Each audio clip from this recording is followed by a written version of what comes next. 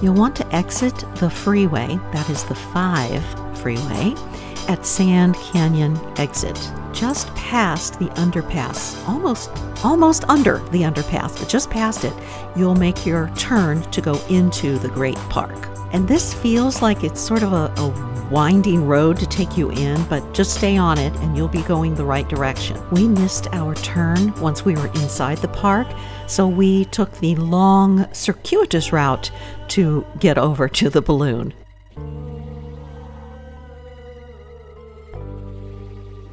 Good morning. Good morning. May I ask you a question? Yes, ma'am. How do we get to the balloon? To the balloon, so what you guys want to do is go back out this way, make a right. Oh. When you get to Marine Way, make another right. Then just follow the signs. Marine Way. Yeah. Okay. Just follow your signs into the park to lot 3. Okay. You can park in lot 3, the balloon's right there. Thank you. You're welcome.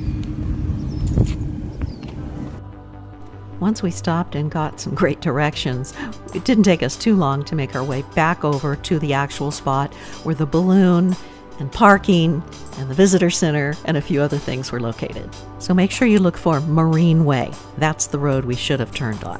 When you arrive, you'll want to go over to the visitor center because you need to make your reservation for riding the balloon, and you want to make sure that the same day you also fill out your waiver. I had gone online beforehand and filled it out only to get there and be told, no, it has to be done the same day. There are just a few rules to riding the balloon, but it's pretty much for everyone. As a matter of fact, you can even bring your dog as long as the dog is leashed. They start taking reservations a half an hour before the rides begin, and you just wait for them to send you a text, and once you get that text, you head on over to where the boarding area is at. But while you are waiting, there is plenty to do and see and walk around and really just enjoy this side of the park. The Great Park is located on the former El Toro Marine Corps Air Station.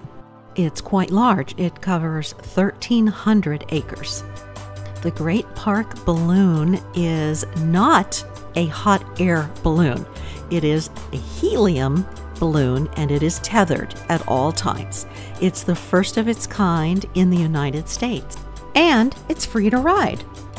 The balloon goes up 400 feet, and you can see up to 40 miles on a clear day. Once you are on the walk path of the balloon, there are little areas where you stand. There's not a lot of moving around allowed, so when you position yourself, you'll be seeing that particular view. It's not like you're going to walk all the way around to the other side. And for me, I just wanted to make sure the sun was behind me for filming purposes. The balloon ride is closed Monday, Tuesday, and Wednesday. And when it is open Thursday, Friday, Saturday, Sunday, there are daytime rides, and then it's closed for a few hours, and then they take it up again at night. So this is something that would be fun to do for the family during the day, have a picnic and really enjoy the day. I also think that it would make a really fun date. There are plenty of places to eat in the area, and this is something that, well, you just don't do every day, right? So great date. If you're not familiar with the city of Irvine, it might be to your advantage to look at a map ahead of time because there's no one telling you what you're looking at. Clearly, you can see this is part of the Great Park, but beyond that, where you're seeing the city, I wasn't even sure what I was looking at. I could tell where the freeways were, but that was about it. So you may want to look at the lay of the land before you get up there. We did have someone with us who works for the park, and they were in charge of the balloon, but they weren't giving out any information. So Renee and I are up and away. We are in the balloon today. Perfect day in Orange County. Snow on the mountains. Yeah, what a view, huh?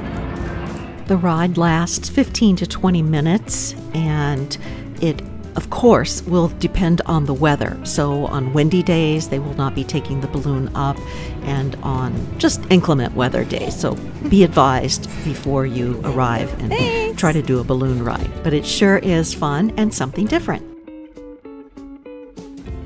Now that we had our feet back on the ground, we decided to take some time to do the walkable historical timeline. It's easy to do. It's 2,604 feet long, and it guides you through 162 significant historical events.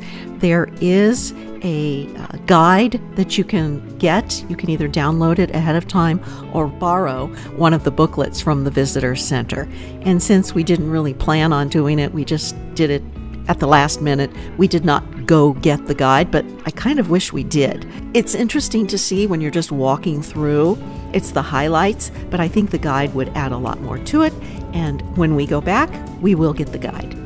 This would make a great place for a field trip for a group of kids, or if you're homeschooling, another great addition to their curriculum. We cover a lot of ground here. This is the best history lesson we've had in a long time.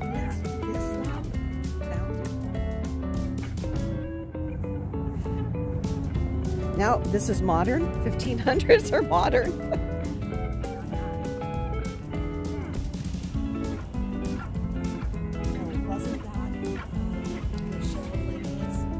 49ers.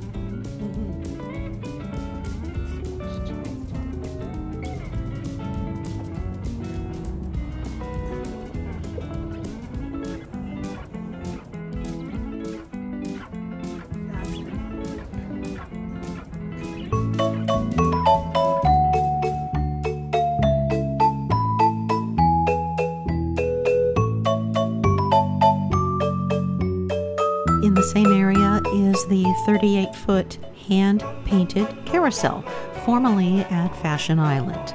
You will need to have a waiver for this, but if you have already signed one for the balloon, it will suffice. I hope you've enjoyed seeing and hearing all about the Great Park, the balloon ride, and some of the other features, and I hope this inspires you to get out and do something fun. Thanks for joining me. Subscribe if you haven't, and share this. You know someone who is looking for something out of the ordinary. I think they will enjoy the Irvine Great Park. See you next week. Bye.